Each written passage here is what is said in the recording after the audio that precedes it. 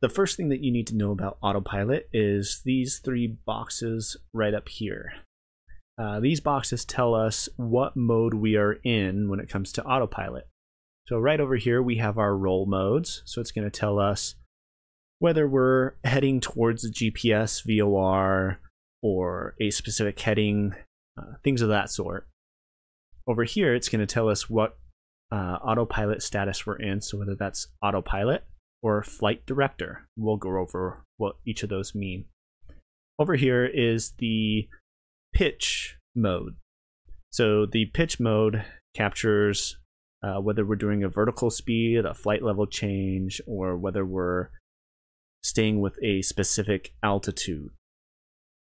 And altogether, the modes that are in green are the ones that are active, and occasionally you'll have a white lettering or a white number. Any of the white lettering means that it is inactive. So green is the one you need to pay attention to. Inactive, sure, kind of take note to what it is, but the green is what is currently happening. Alright guys, now that we're up in the air, I'm going to go ahead and show you the first two buttons. It's going to be the flight director button and the autopilot button. The flight director button is a magenta arrow that pops up and tells you where you need to keep the yellow arrow in order to get to the destination you want or get to the fix that you want. So the yellow is actually what the airplane is doing. So if we're going like this, we're pitching up 5 degrees. Now we're going side to side. But the flight director is telling us, hey, this is where you need to be in order to follow the directions you gave me. Now right now it's in roll and pitch mode. So all it's going to tell us to do is stay at this exact roll and this exact pitch. But let's say I changed it to heading mode, and I've got a heading bug right over here. So let's see, where did it go? Heading mode. And now see, this purple arrow is telling us, hey, we need to be turning left to hit that heading mode. So I'm going to do that. And get as close as possible. And once we close in on this heading bug, the flight director arrow is going to even out and go to a horizontal position. And there we are there. Now the thing with flight director is it is not going to take control of the stick, so you manually have to move. You can set something else, so let's do another heading bug over that way. And your flight director will say, hey, you need to be turning like this, but you manually have to do it. If you stay and don't do a thing, you're going to continue to go forward, or if you're not trimmed out like I am, you know, you'll go up. Now, if you want the airplane to take over, that's when you hit autopilot, the AP button. Now I can completely let go of the stick and it will continue.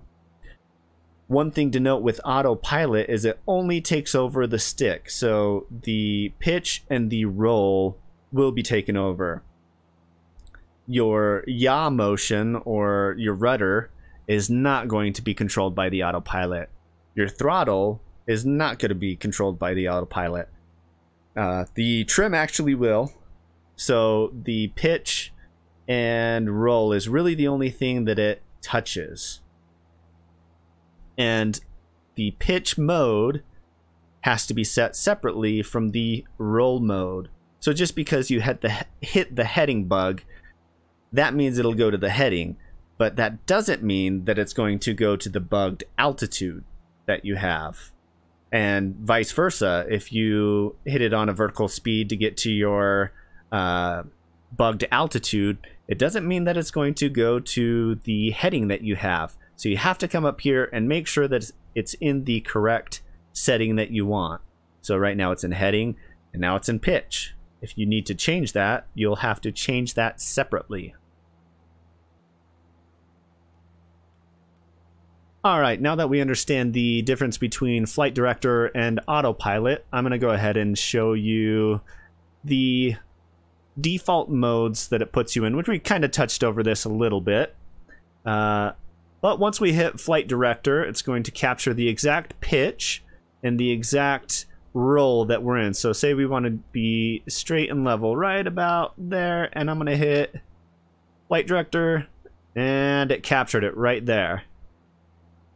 So now I can manually do this, or I can hit autopilot, and it will track for me. Now let's say that we actually want to change the attitude we're in. We want to kind of go up and to the left. We can hit what is called the CWS button. So I'm going to go back into flight director so autopilot doesn't fight with me. Let's see, flight director. I guess you got to hit the autopilot button. Look, I learned something new today. You hit autopilot and it goes straight over to flight director. Now I can manipulate, and I'm going to hit the CWS button right here. And it's going to capture that. And I'm going to hit autopilot again. And now it didn't want to agree with me there, so you do have to pay attention, make sure that it went in. There we go. Now I hit autopilot. And now it's agreeing with me. So it's very important in this example to make sure that what you did actually shows up. You should always be checking these three boxes right here before moving on to something else. And actually, it's a good note to have. These things can still go off, so you need to be listening for the beep and watching for the flashing yellow. For instance, if we're about to stall, it's going to automatically take us out of that autopilot. I'm going to go ahead and show you what that looks like right now. I'm going to bring this out. You can see 97. Once we hit the red, it is going to start flashing yellow and turn to flight director mode. So at that point, we have to take over. So here we go. I'm going to do it in an unrealistic mode. Hit the CWS button. And there you go. It is now going to try to capture that. And watch the autopilot. It's going to start going up. And soon it's going to start losing speed.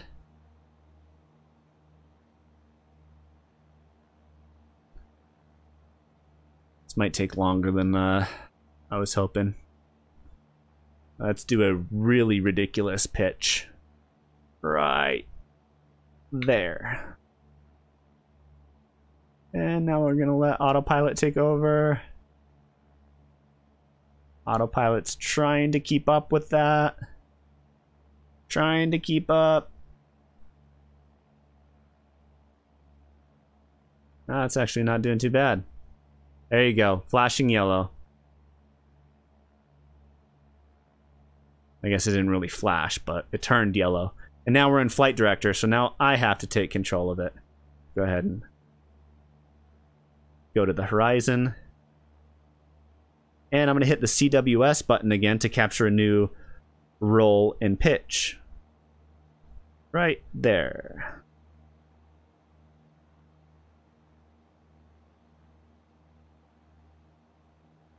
And we are back in autopilot. Boy. That autopilot really doesn't like me right now. Saying, what kind of attitudes are you trying to put me in?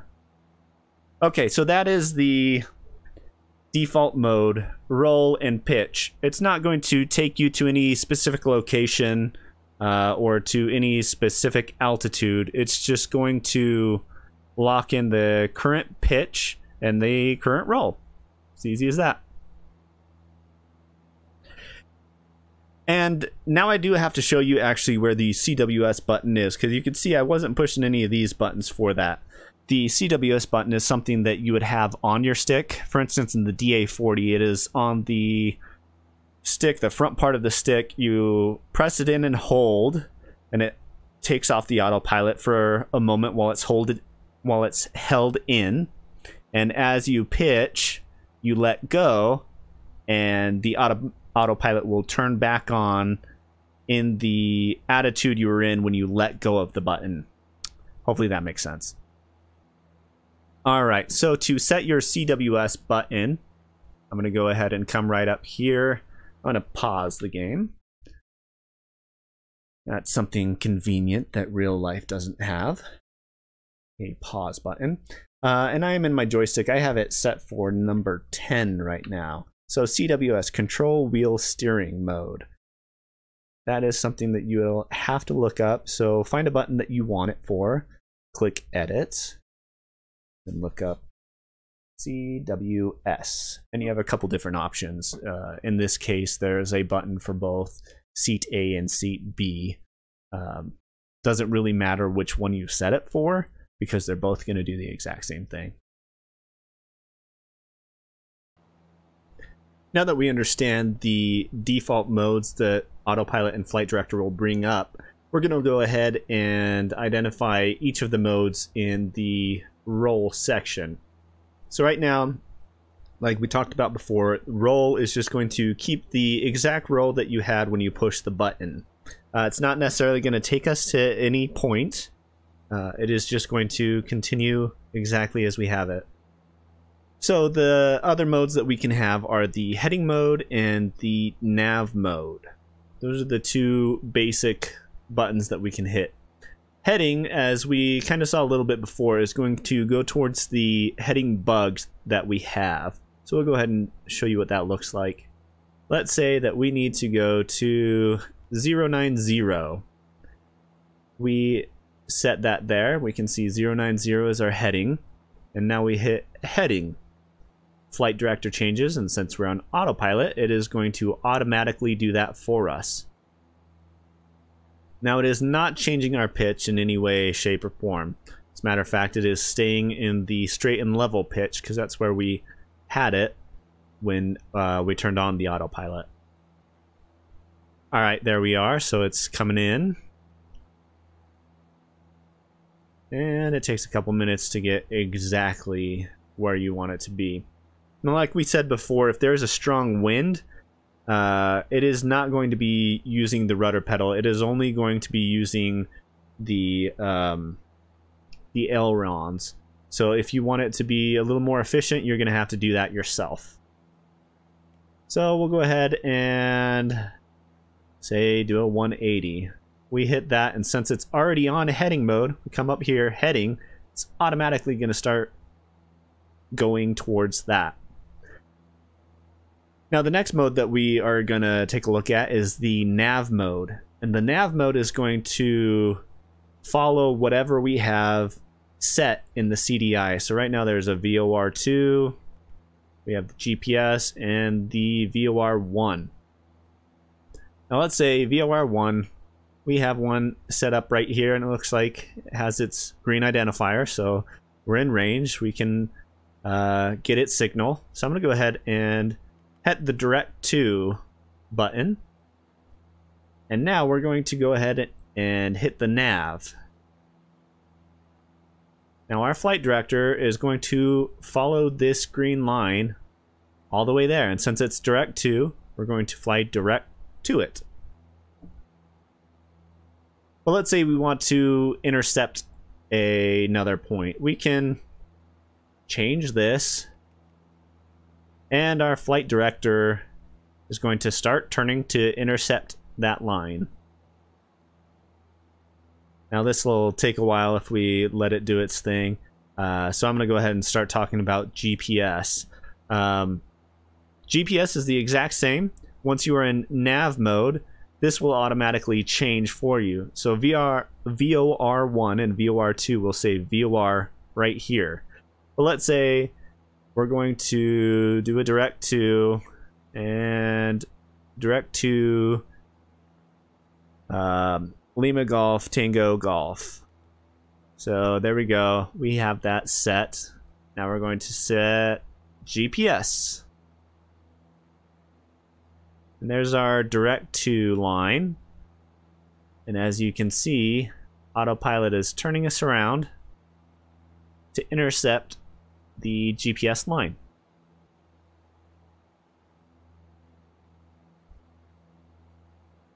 And those are the basic roll modes that you have.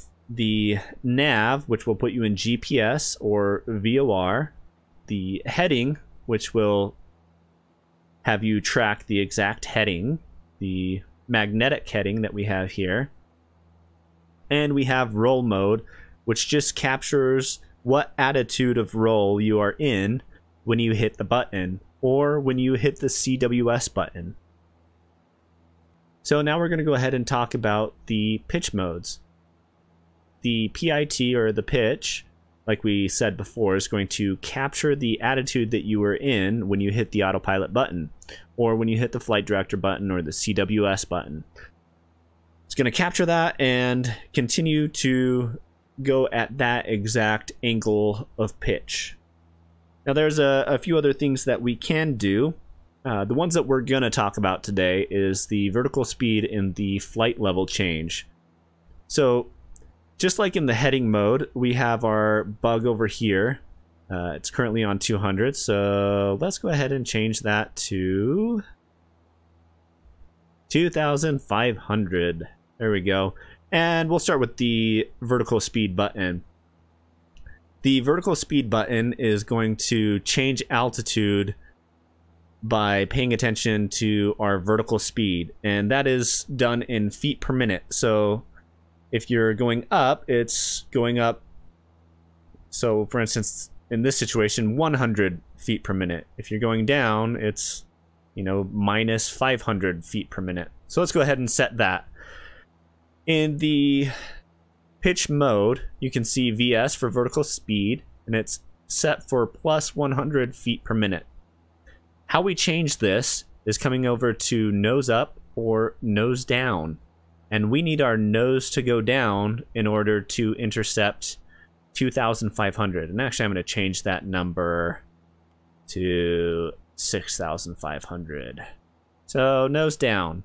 And we're going to go nose down at, we're going to really bomb this out and go to nose down at negative 1,000. Now it's tracking right here. You see negative 1,000, that's our bug. And it is going down. Now we have this inactive ALTS here. So remember, green means that that is what the autopilot is currently doing, and ALTS is the inactive. What ALTS does is it continues what the green is until it hits the bug. So it's going to continue to fall 1,000 feet per minute until it hits 6,500, and then it is going to even out. Now this ALTS button pops up automatically when you have a different bug set than what you're currently at. So we'll go ahead and watch this as it continues to go down. And actually I am impatient, so I'm really gonna let it go down, let's say really fast. 2,000 feet per minute. Now you're gonna see this. Our speed is going up because autopilot doesn't pay attention to our throttle. It doesn't control that. So there are dangerous things that could happen. So for instance, let's say I don't want to be in the yellow, so I'm really pulling my throttle back, trying to get it back into the green. Well, what's going to happen when we hit our bug and the throttle is pulled back so far? I almost have it to 0 right now because we want to get back to the green. Well, now we hit our altitude. Watch this change over here. ALTS, ALT, 6,005. It is now going to hold 6,005.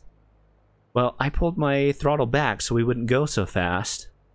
But now that we're here, we're losing a lot of indicated airspeed. And soon enough, we're going to stall out. So we do have to pay attention to our throttle. And that's something that we have to do. Your autopilot will not. That is the major danger with vertical speed, is you have to pay attention to your throttle. All right, we'll also do a vertical speed to go up a little bit. Let's say we want to go up to 8,005, and I'm going to show you what happens if you do stall. I think we covered this a little bit already, but again, if we do something that is unrealistic, our autopilot will try to do it and eventually fail.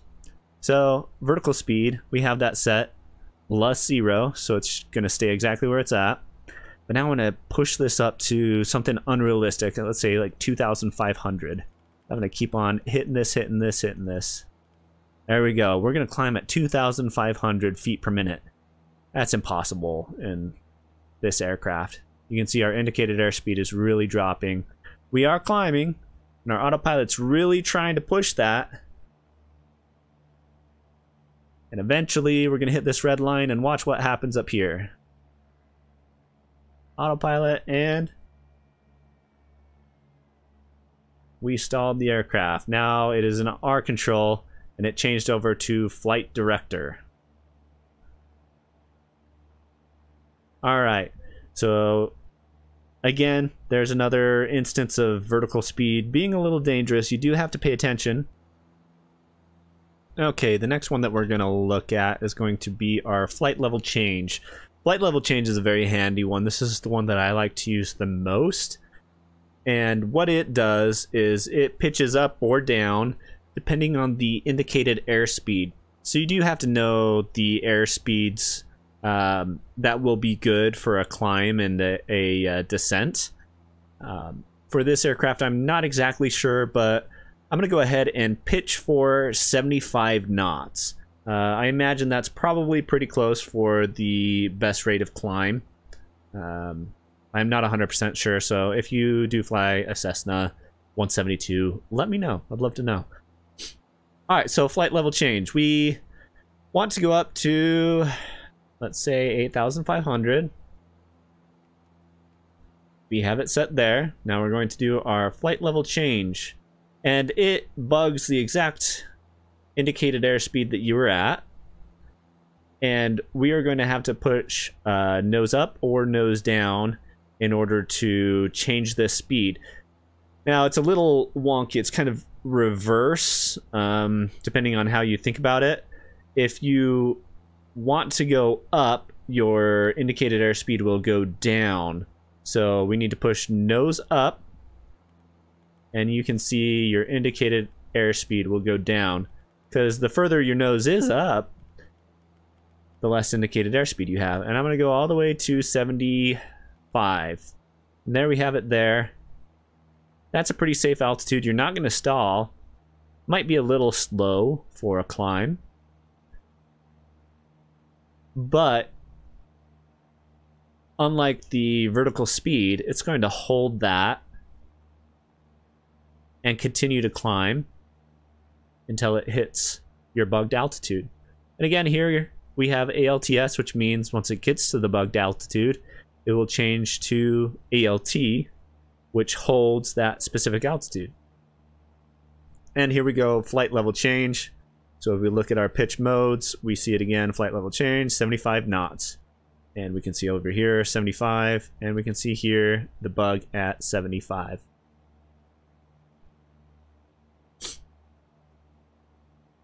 And now this may take longer or shorter depending on how many feet per minute you go up, and that's dependent on your density, altitude, and things of that sort. So just because you're climbing at 600 feet per minute, 75, doesn't mean tomorrow you'll be flying or going up at 600 feet per minute. It only pays attention to your indicated airspeed. And as you can see, it's getting real close, and it changed over to ALT 8,500. The bug disappeared. The bug disappeared. Now we are on ALT. Now this is something that you can also do to descend. So let's go ahead and do that. Descend to 6,005. And as soon as we hit flight level change, there is the bug right there. Now in order to go down, we need to push our nose down, which will actually bring the indicated airspeed up, because as we point down, we go faster. And I'm going to hit, we're really going to bomb this because there's no turbulence today. Let's say 145. And there we go. And if you want to fall even faster, pull your throttle back, because it's going to continue to point down, because it's going to have to point down more now that there's less throttle.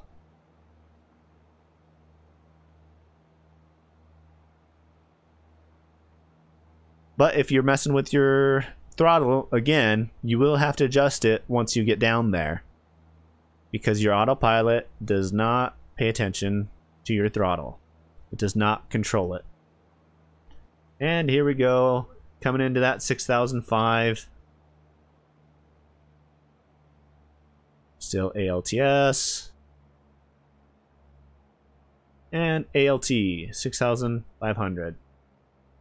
Now since I had the throttle pulled back, it is becoming slow. So manipulate our throttle, push it forward. And that's your flight level change. That's the one that I like to use the most. Vertical speed has its uses, but flight level change is a little bit safer in my opinion. Now let's say you're gonna go up 2,000 back up to 8,500. We're really just going up and down like a roller coaster today. And we're gonna do flight level change, and we're gonna climb at 95. Now let's say we're going, and at some point you decide, you know what, I don't actually want to go to 8,500. Let's say I want to go to 6,700. We're going to hit this ALT button once we get there. And it's going to capture the exact altitude you're at. I'm actually pretty impressed that I hit the button right at 6,700, because it will go to whatever you have. So if you're at 6,698, it'll capture it right there and keep it right there. And when you push that ALT button, it actually does change your bug and everything. And those are the basic pitch modes that we have, the basic roll modes that we have, and the autopilot modes, autopilot and flight director. You do have a few other buttons here that you can learn a little bit more about. That's the APR, BC, and the VNV. I'm not going to go over those today. I have an idea of them, but I'm not 100%, so I do want to study up a little bit more about that. I have instrument course coming up next, so I'm sure that I'll have a good amount of knowledge on those shortly. Thanks for watching to the very end, guys. I appreciate that.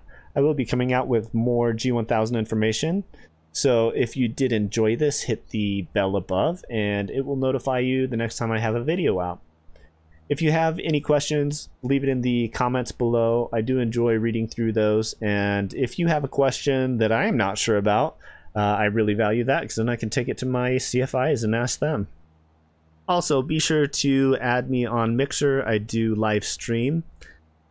Currently, I'm really the only person on Mixer, but I imagine that's going to change because we got the Microsoft Flight Simulator 2020 coming out.